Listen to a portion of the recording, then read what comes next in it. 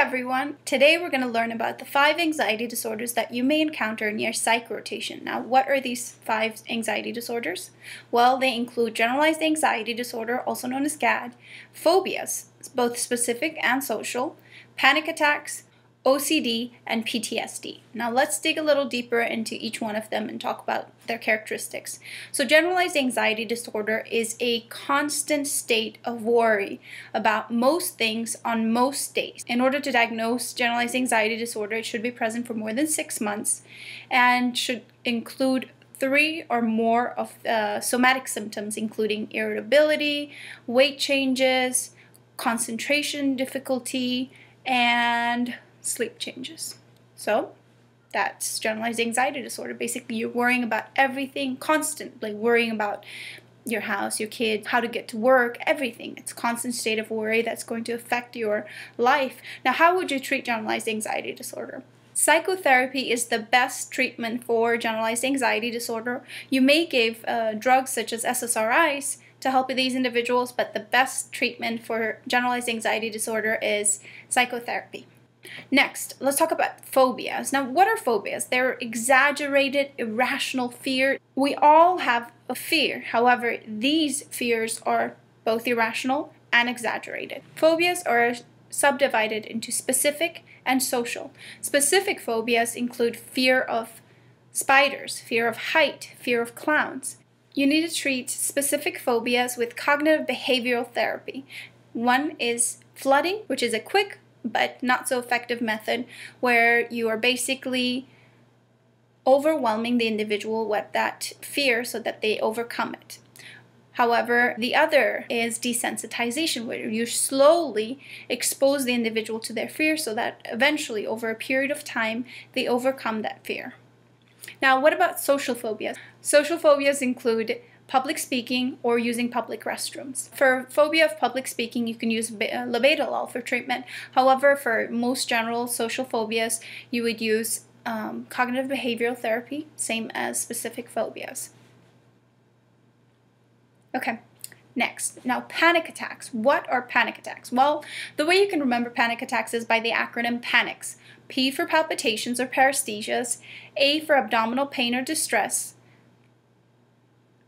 N for nausea, I for an intense fear of death, C for chest pain or chest tightness, and S for shortness of breath. So remember panic attacks by the acronym PANICS.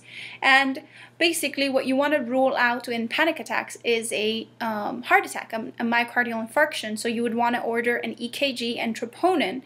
And in order to rule out a MI, you would also want to rule out asthma, any thyroid problems, so you want to get a TSH and do a urine tox to rule out drugs. Treatment of panic attacks includes benzos to abort the panic attack and SSRIs to control the panic attacks in a long-term basis. And you may also augment therapy with psychotherapy. Now let's talk about obsessive compulsive disorder. Obsessive compulsive disorder is basically, it consists of obsessions and compulsions. Obsessions are thoughts that are intrusive, that are anxiety provoking. Whereas compulsions are actions that are anxiety reducing. For instance, somebody may have obsessions about contamination, so then their compulsions would be to constantly wash their hands. Obsessive compulsive disorder is ego dystonic, meaning that the patient is aware that their obsessions are irrational. However, in order for them to reduce that anxiety, they have to go about their compulsions.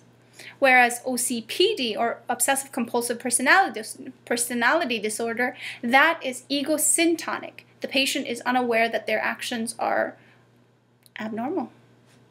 How would you treat OCD?